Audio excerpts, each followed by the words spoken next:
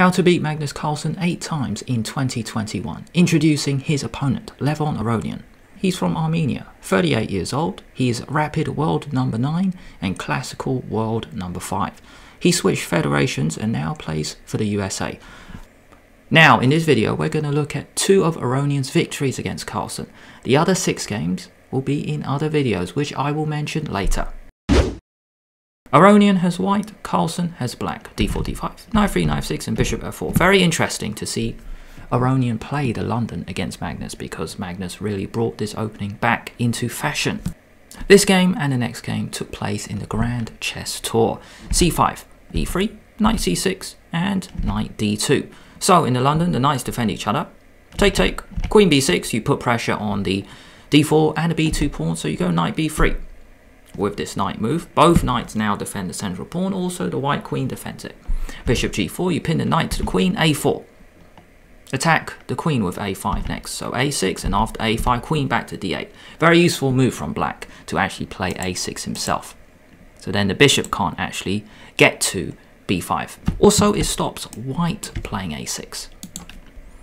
h3, bishop back, g4, bishop g6, and knight e5. White has more space, knight d7, challenging the knight twice. So Levon, he makes a decision, he grabs the bishop, take, take, and c3. You have a pawn chain in the middle. Now the bishop might go to g2 to attack the pawn on d5. No, it actually picks a better spot. After e6, you go bishop d3. You don't need the bishop on g2. Knight f6, queen f3. So the queen protects the pawn on h3, and is the king in a castle? No. Bishop d6 offering a trade. Black has less space, king f1.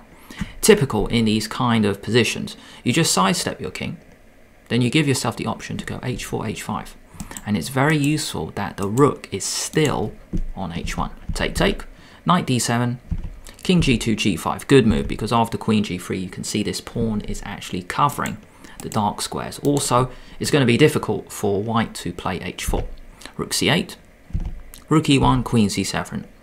Offering a queen trade, but he's going to let Magnus take Levon's queen. Take, and the cool thing is he doesn't actually take with the king, he takes with the pawn. With this pawn recapture now, he controls the 2 dark squares, king e7, knight f3, and after f6, one way to play is h4. Making progress on the king side, but bishop f5 played. Attack e6 with a bishop and a rook, knight f8 defends it, and now c4. Threatening to open up the center, even though the king is still in the middle. Say that again. c4. Opening up the center, because black's king is still in the middle, so he sidesteps. Now after take, we have a capture fest. Take the bishop, take the knight, take the pawn, you attack the knight, so he takes back, and take. Now what? 5 pawns each, 2 rooks, a knight. Rook c1, let's get the c-file. If you take, then white can take back, and he can come in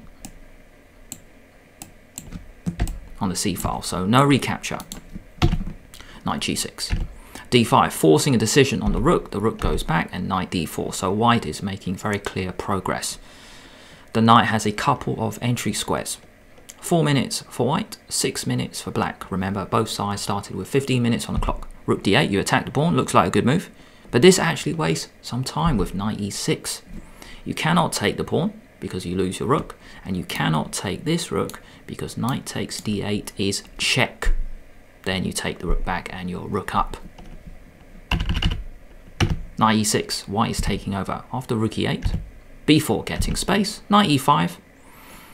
So, the rook attacks the knight, but it's defended by the pawn, so really cool tactic here, and I'm pretty sure Magnus missed this. Knight takes g5 check. Winning a pawn, if you take, then you take the rook first, and then you take, and then white is winning.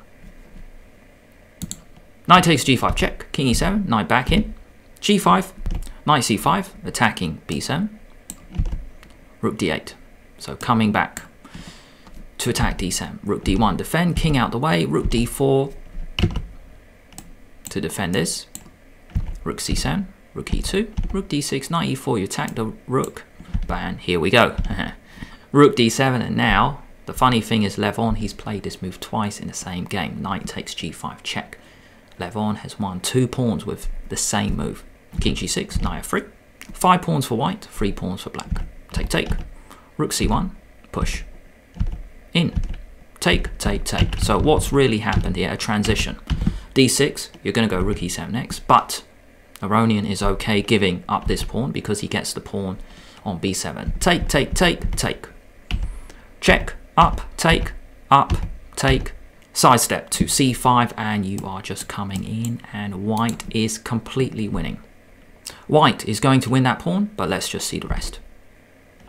If Magnus didn't resign, let's say he pushes his pawn, check, and then take. Now, the rook actually has plenty of time to get back, and here, actually, it's quite important to throw in a check first, then the rook can come back. Now, black wastes a move to defend it, and now you push. The reason it's very important is because of this. If now black plays rook f4, take, take, and you win with a7. This is a very nice endgame tactic to look out for in these pawn endgames. Push, queen, queen, and you win. This game was in the Grand Chess Tour. They both have 5 minutes each, plus 3 seconds per move. e4, e5, knight f3, knight c6. We have the Italian and bishop g5. You pin, kick it away. Magnus actually loves this move. Magnus has played this many times with white. So an early pin, a6, giving yourself a typical retreating square for the bishop, just in case you get hit with b4 or d4. Castle, castle. a4, get space, knight a5, attack the bishop, and now g5. Bishop goes back, knight h5. Pretty funny here. Both Levon's knights are on the edge of the board, but the knight on h5 is going to grab the bishop pair. b4, so you kick it away. That's one disadvantage to actually chasing the bishop. So he takes first and then drops the knight back. Knight h2. Now, what's the point of this move? You're going to go g4. With the pawn on e4, clamp down on f5, because black needs to free his position with f5, which is a pawn break. King up. So then f5 is now a threat, so Magnus has to play g4.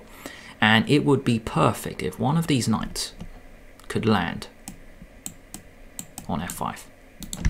Queen f6, g3, maybe f4, knight e7, king up, so definitely f4 because he's got out of this pin. Knight g8, defending that pawn, which looks very, very strange to me. I just do not understand knight g8. I would have played knight g6 here. But Levon played knight g8, f4, a blunder. Now, Magnus, he's just sacrificing this pawn. But why? Why would Magnus sack a pawn here? It's because after take, you go d4. It's an idea seen in this line. You give up a pawn and you shut out this bishop. But today, it didn't work out for Magnus. Knight actually now comes back in the game because the pawn structure has completely changed. Knight c4, now d5. Black is taking over. e5, you attack the queen, but why is this a blunder? Queen c6. Now the knight has to move it out of the way. But Magnus, he doesn't move it out of the way yet. He sacks a pawn, b5. So then the queen doesn't take this pawn. b5, take, take, take. Now the knight moves, and now knight g6. So yeah, it's quite funny actually. This knight was here, it's come back, it's come here, and now defending f4. Black is winning. Queen c2, bishop out, bishop b1, c5 played, but bishop takes d4 is actually a brilliant move. If the rooks come off, you don't take, queen e2 check, and it is game over. King h1, and now you can take on g3, and g2 is mate. It's going to be mate very soon. So c5 played, black is still winning. Knight 3, take. Taking on a7. He gets rid of the bishop, takes, queen back, check. No need to take this. Or else you just allow this. There's no point. No. Just king h8. Calm. There's no attack for Carlsen. Knight f3. Knight takes g5 and rook h1 is looking dangerous. Taking on g3. With this capture, queen f2 is now a problem. Because after rook h1, queen f2 played, and now the queen's come off. One option was actually to play king takes, then maybe rook h1. But there's a really cool tactic here I want to show you. Take, take, and now take. Brilliant move. Because the king is about to be pinned. Queen d6, and you're going to pick up the knight. f6, pick it up, or even rook e8 as well. That picks it up too. F takes g3, rook h1. Now the queen's come off. Really cool move that Levon found. Queen f2 check. Take, take, take. Rook a1, attack the bishop, check. King g8. Bishop is under attack, bring it back. But now rook c8 and black is taking over. Rook takes c3 next. Knight f4 is next as well. Knight d4. Knight f4, attack the bishop first, then he can take the pawn. Bishop f5. Rook takes c3 and Magnus resigned. The two rooks are just too powerful. And well, it just feels like it's going to be mate very soon. You've got to play a move like rook h2. Because you can't do knight e6 because that's going to be mate.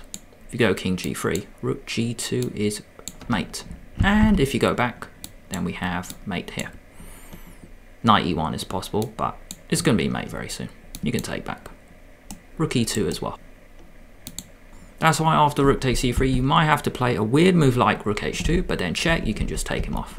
And then black is going to be up way too much. By the way, here's YouTube's suggestion for what to watch next. But if you don't like their selection, you might prefer Alireza Firouzja beats Magnus Carlsen in 29 seconds. This was a bullet game. However, if you don't like that choice, you might like this one. How did Magnus Carlsen play against the Sicilian at the World Cup? Thanks for watching.